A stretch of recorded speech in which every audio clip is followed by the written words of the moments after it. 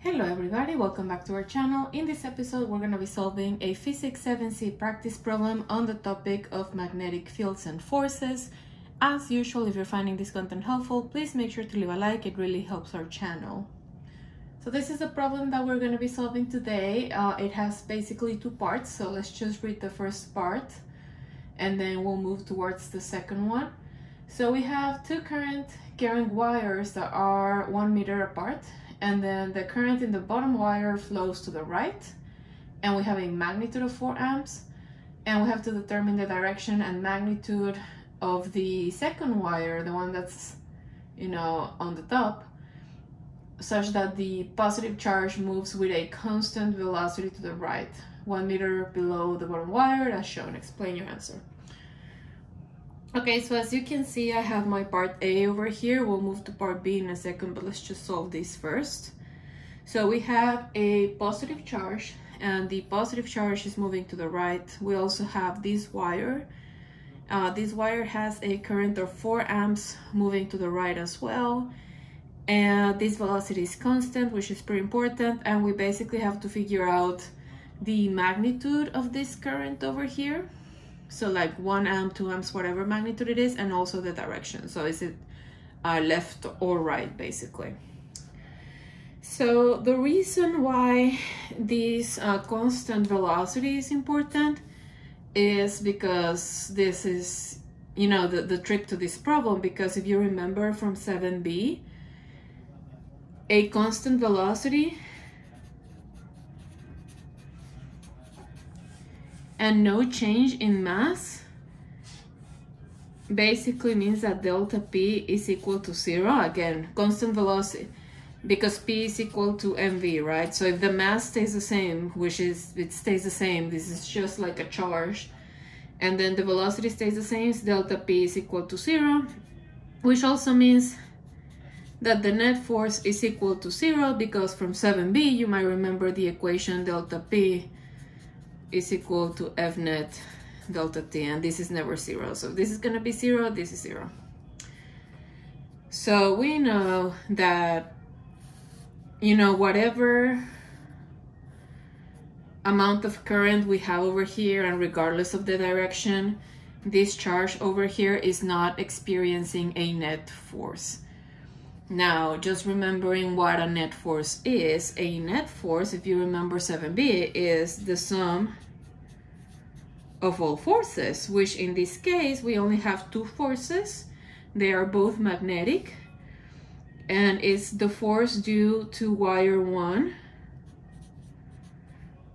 to the magnetic field produced by wire 1, plus the force produced by wire 2 due to the magnetic field wire 2, and this has to be equal to 0. Now what does this mean? Well, we only have 2 forces and they have to be equal to 0. This means that these two must be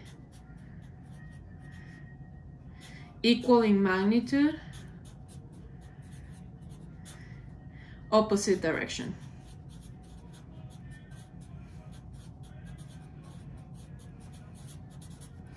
Equal in magnitude, opposite direction. So basically what we have to do is figure out what the magnitude and the direction is due to the wire that we do have, and then we basically use that information to have the equal magnitude, but then we just figure out what the opposite direction is.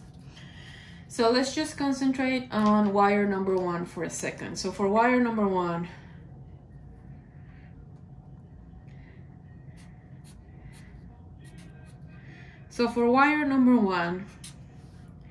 at the charge,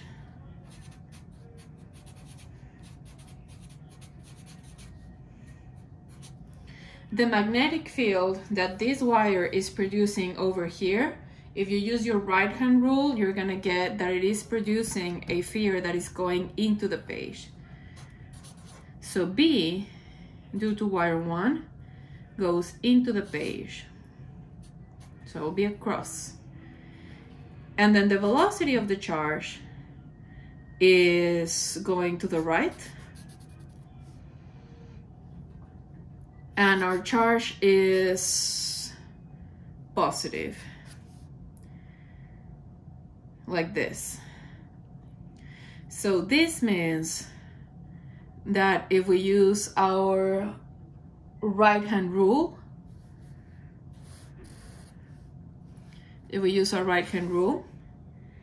then this direction over here, just by using a right-hand rule over here, then we would have up, and then this is positive, so B1 is going up. So the magnitude, so the direction is B1 is going up, and the magnitude is just equal to this equation that we have over here.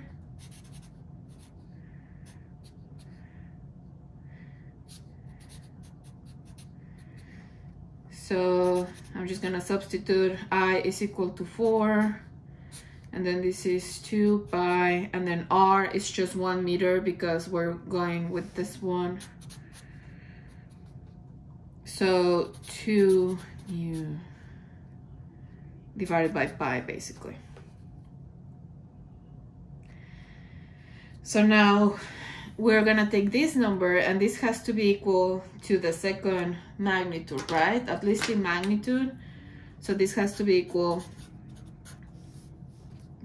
to this, to the magnitude produced by the upper wire as well. So B2, if we just copy the equation, maybe I should clarify that this is I1 R1. So this is mu naught I2 2 pi R2. So this is equal to mu naught I2, and then we do know this distance. This distance is equal to 2. So 4 pi, but then this is also equal to this in magnitude. So like this. So this is just because it has to be equal to B1, and then this is just substituting directly the equation over here. So then this mu cancels out, the pi cancels out, and we get that the magnitude, you have a 4 over here, it goes multiplying, so the magnitude should actually be 8 amps.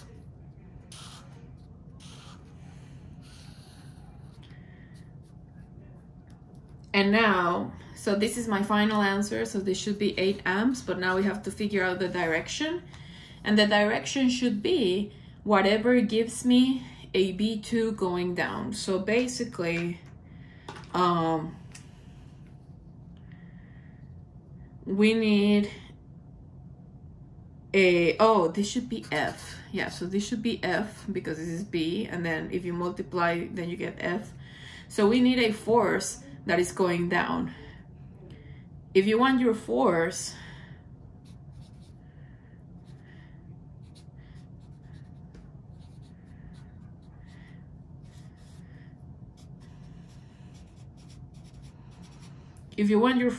to be going down and these two didn't change, then you need this to be going up,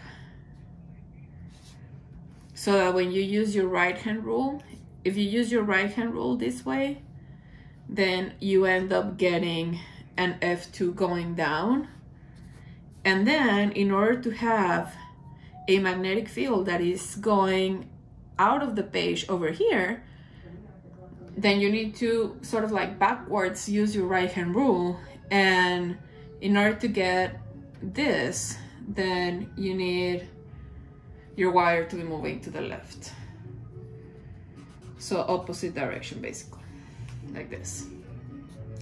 Now, I think that it would be sort of easy to figure out that because they have to be equal and opposite, if this is right, this is left, but this is sort of like how you figure it out step by step in case that there's anything harder than this. You would just basically sort of like backwards, you do your right-hand rule. So this is the final answer for part A, and now let's just go ahead and read what part B is. So part B says, shown below are 3 wires, each carrying current of equal magnitude, forming an equilateral triangle. The direction of the current in each wire is depicted below. A negative charge is positioned equidistant between wires 1 and 2 and moved up as shown. Determine if the charge experiences a force, and if yes, in which direction. Explain your answer. Okay, so as you can see, I have this drawing over here, and we basically have to figure out whether the charge experiences a force, and if yes, in which direction.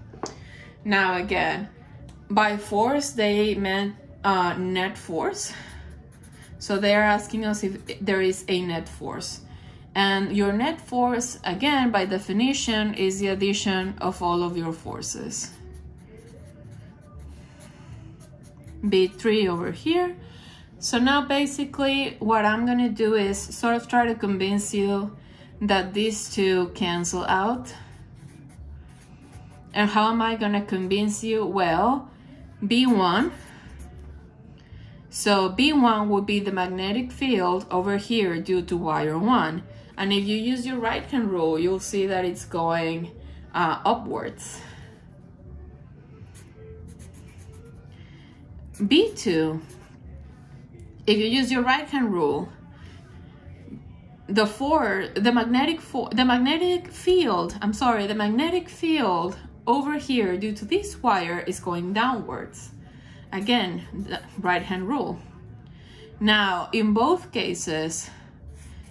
these cases, we have the same distance r. So these two cancel out, because if you look at the equation, the magnitude is exactly the same, the distance is exactly the same, but they are in opposite directions. So these two are just gonna cancel each other out. So basically the direction of our net force is just gonna be whatever. So these two cancel out, and then this one's the one that matters, right? So my net force is just gonna be whatever force we have due to wire 3. Now for wire 3, the direction of the magnetic field due to this wire over here at this point would be, so this is going down. So if you do this, then you're gonna get left like this. So you're gonna get left, and then your velocity is going up, but then your charge is less than 0, so your charge is negative. So if you use your right-hand rule over here, then you're gonna get, if we use our right-hand rule, we're gonna get out of page. But if we use, if we remember that this charge is negative and that the force is, whatever this direction is, but then you have to multiply the charge. If you use your right-hand rule, just using this two, you're gonna get out, but then you need to consider that this charge is negative. So once you consider all of these factors together, then our final answer should be into the page. Into the page, final answer. So our final answer is that they have the same direction, and then this direction, if we use our right-hand rule, is into the page, final answer. Into the page. So I hope this video was useful. If it was, please let me know by leaving a like, and I'll see you guys on the next video.